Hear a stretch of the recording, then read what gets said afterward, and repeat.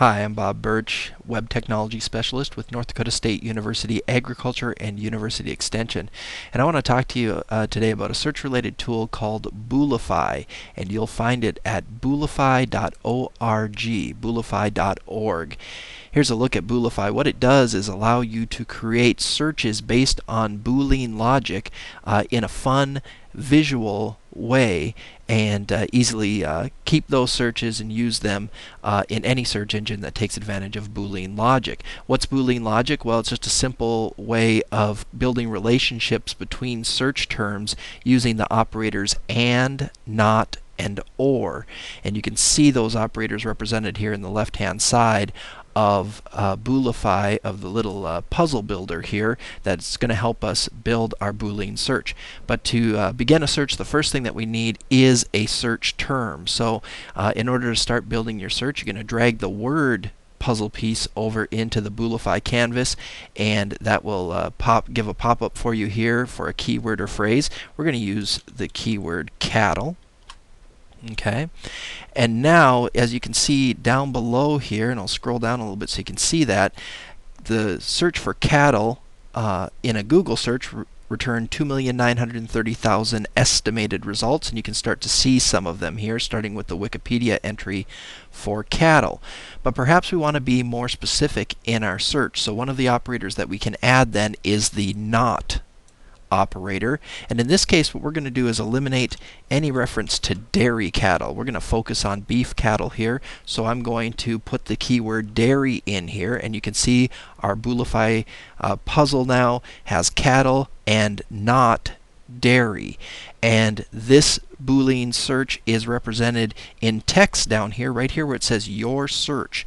So if I took this text, cattle space with a dash and then dairy, I could paste that into a Google search box, and the results that were returned would correspond to the Boolean search cattle and not dairy. Alright, so you can see that we still have a lot of results here, although they are different results. As you can see, the Wikipedia article is not the top result anymore here in the Google search results. So let's continue to add keywords. Let's go ahead and use the AND operator here and drop that in. And this is a keyword that we're going to look for. We're not going to look for dairy, but we are going to look for corn. Okay, and we'll add that search term here, and now you can see that has severely cut down our search results. We have 329,000 estimated results now, and you can see that some of the returns here, corn-fed cows and corn from PBS, and here's a feeding corn to beef cattle article from www.ag.ndsu.edu. That's good news that we're showing up high on a search for cattle, not dairy, and corn.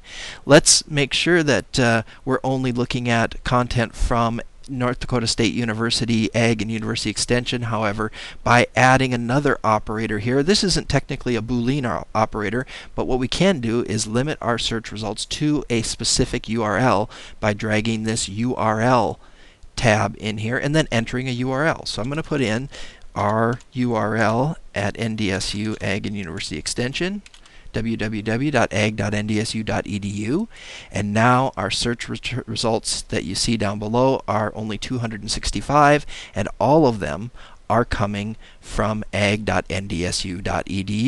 So again, this is a visual way of creating a Boolean search. It does give you a text version here, so I can easily cut and paste what I have here and go to Google completely away from Boolify and just paste that into a Google search and search for it, and it's going to give me these results based on the syntax that I have here in the search that I created in Boolify.